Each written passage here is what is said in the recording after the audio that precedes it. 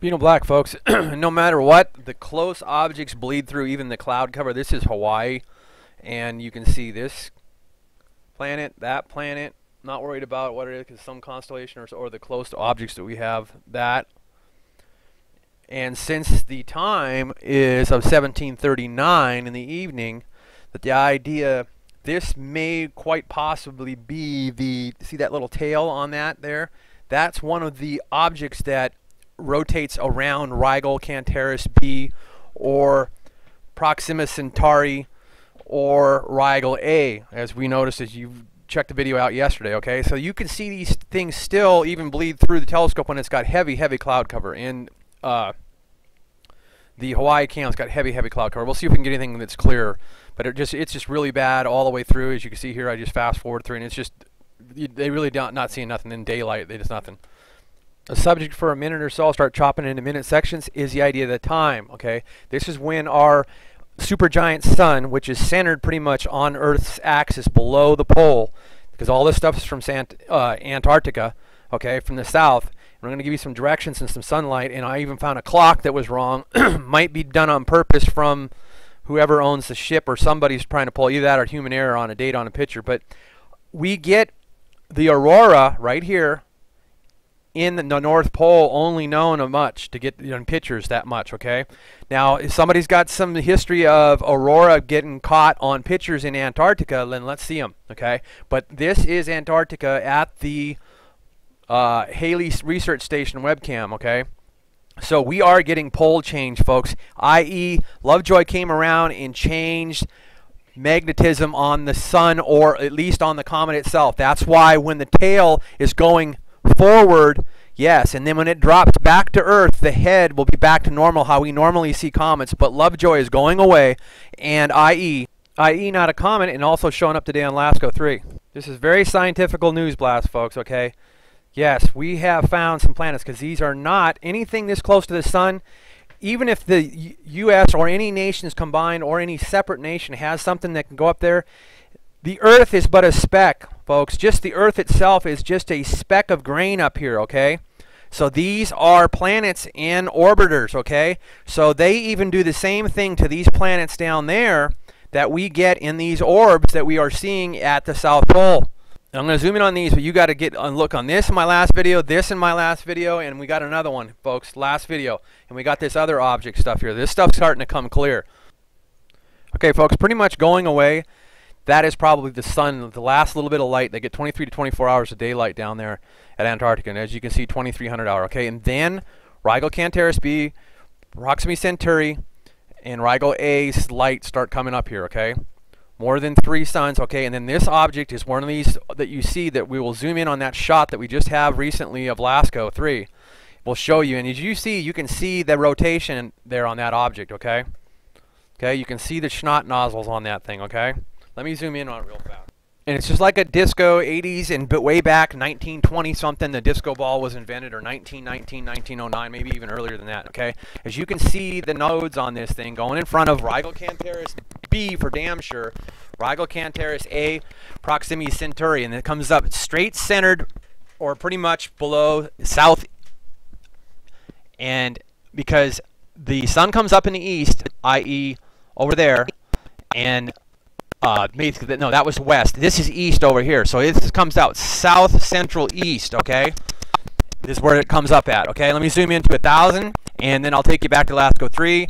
And also watch, when I show you the film here, the idea that the shadows are in a different spot. So this rotates around the sun. I mean, Rigel Cantaris B.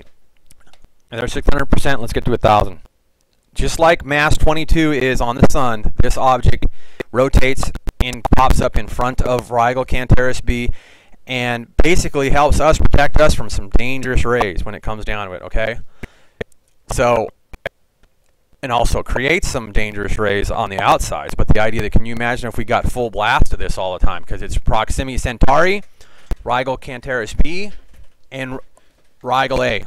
Okay, so watch the clock and then watch the old videos, and you'll see the idea that before we've seen it on the other side, where we get what we're going to have in a second coming up, which would be that there. Okay, and you can trust me on the clock, and I'll just keep going on that there, up there. Okay, I'll go a little bit more as you see the clock. Okay, so then the idea, there you go, and I'll just step. So it's coming in behind on this, on basically last evening's early this morning, because this is UTC time. Okay, so basically 8 hours in Central Time and 10 by the time you get to California time. 10-hour difference. Okay, 6 hours East Coast. I could be wrong on that, but the idea that it is, they're way ahead of us. Okay, 6 to 8 hours difference during the season. Zulu, check, just watch Zulu time. Okay, so moving away, so we know that it comes. Now this is back to the sun, and that was Rigel, Cantaris B, Proxima Centauri that we just looked at a little bit ago. Okay, so this is the sun, and we'll go in and zoom on this. So check out the next video. You got to watch the next video. Okay, we'll add this stuff into the zooms in on that in the next video. Now, when you go ahead and go to Fireball, the idea during the daytime, okay, 12:09 is like 6 a.m. our time, 6:09 a.m. These shots get taken when the idea then there's objects in the sky, and you got brightness here and here and here and here. You got constellations moving in. Let me see if I can zoom it in so you can see it better. We'll go to 400, and it's only going to do that. It's going to pop me to the other screen, so I got to go to the, try to pull it in. That's the sun down there, and this is not the sun. Well, the sun daylight is on this shot because this is during the daytime because we're on live view. Okay, so there is stuff showing up during the daytime on Fireball. Okay, so if you go outside and take a look, there is stuff showing up during the day. Now they have a pointer or something on this one shot at, that is Huntsville. I would like to see them get rid of that, but either that or that's our dark. We actually have a dark black light object, but let's check that out. I'm going to show you the idea going back to i.e. last video. This stuff is dancing around by the sun, folks, and that the area that it covers is a humongous area, folks. Okay, so, and it's not satellites. Don't let them fool you that it's satellites and taking a picture of another damn satellite. It is not, ladies and gentlemen. These things are too goddamn big to be satellites. Okay, they're planets. Okay, there's no goddamn way that they're satellites. Look at the size, and that's bullshit. Okay, now if they try to say that, well, it magnifies it in space. No, it doesn't. Okay, we've got these massive objects here, more than likely supergiant objects. Okay, and this is light from outer space. Who knows where and how far away from it's traveled. And the idea, I'm going to show you another shot of down at Casey's webcam and show you these light, this here, and others are getting reported and seeing down at Casey. Now you're going to say, what am I seeing? But there it is. It's right here. You get and see the cross and the V. Okay, you are actually seeing this light propagated coming by Earth. Okay, that's the same stuff that goes by the sun. Okay, you see these streaks? It's not weather. It's light from outer space, from the supergiants and other things. Anything 360 degrees of all the universes that's coming by the sun, and it's coming by Earth. This is the South Pole, Antarctic area, folks. Okay, even in the black darkness, you see it either in light or during the day, you see it in dark. I.e. darkness. These are objects that are getting put down to Earth by light from outer space, folks. These are not human beings dancing around out there on the snow, okay? We've zoomed in on them.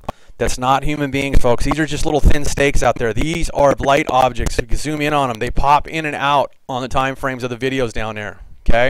So remember, these light streaks are actually there. You can check this out and go back and stare at this and zoom this in on your screen as much as you can, and you will see that this is the same light streaks. And the most important key is to prove it is the idea. Check this V right here that I'm inside of, okay? Just like a vaginal cavity, check that out. Bam, okay? You see that V there? And then these other lights, and then check out the sun. And folks, on these videos, it's pretty much impregnated into the camera, so you can always trust this. I'll show you a mistake that's human error or done on purpose.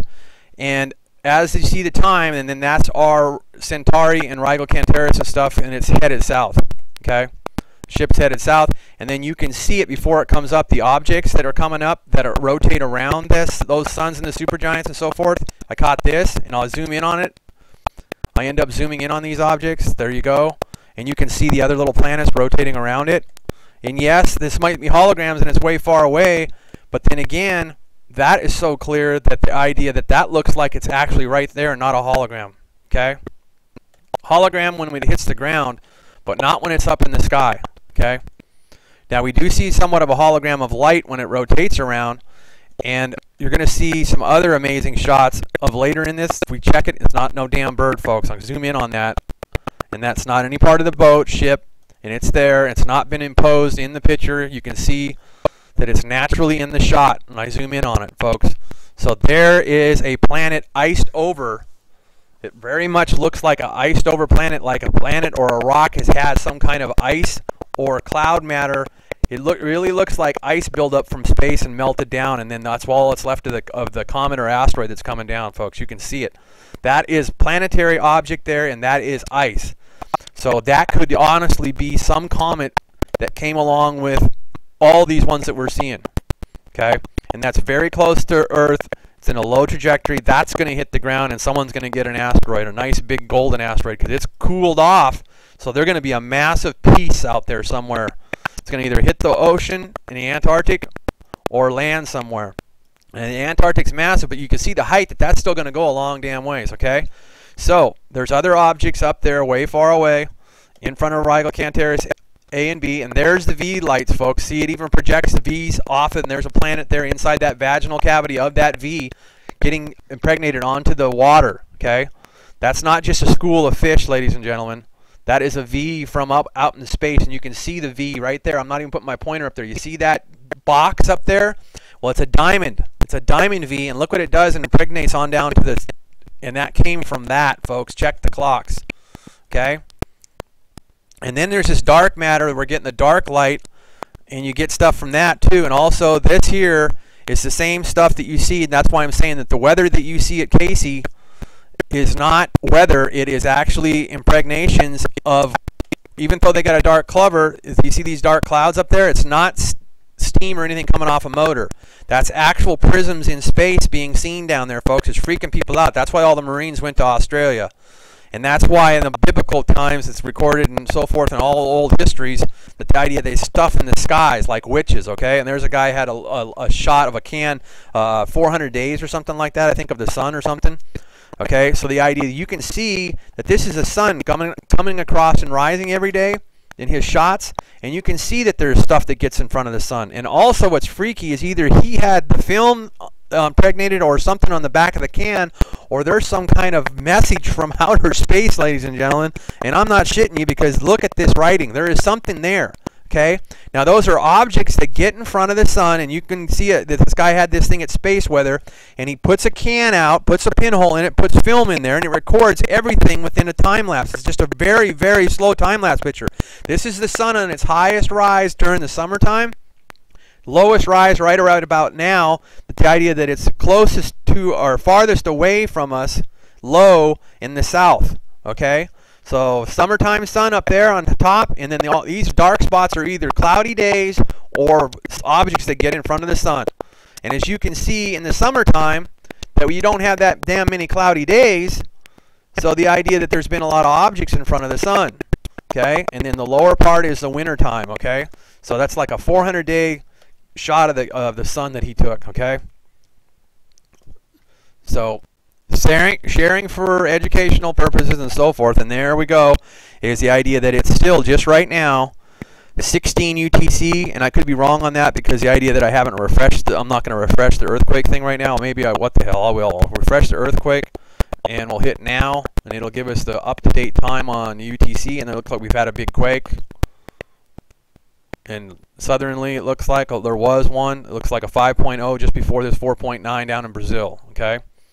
So quickly, we'll take you to Brazil, and there's our aurora, and you can see our axis moving so much. Now, that's massive, folks. So that's the idea of the change of where you see Rigel Cantaris and Proxima Centauri and Rigel Cantaris A, or whatever's from the supergiants. And you can see as we go down, Brazil was the deal of the idea of the low, thin pressure, the high pressure, which makes the atmosphere thin, and then the rays get through. And more than likely, this is Lovejoy or Mercury. Mercury could be on fire, or it's Lovejoy moving away. Either it's one or both of them. Okay, because Mercury got a nice blast. Okay, and Lovejoy's moving away hella fast, so it should already be out of the shots when we see it out of the shots on all the other ones. So the idea that pretty much goddamn well must be Mercury. And the idea also is we always look at this to be able to make sure that we know where the satellite's at, and where Mercury's in a box. They're normally supposed to be just round. They got a box around it. And there's our satellites. There's Earth back here. And the date and time on that CME right there probably blew out the transformer in San Francisco. Much more info in the other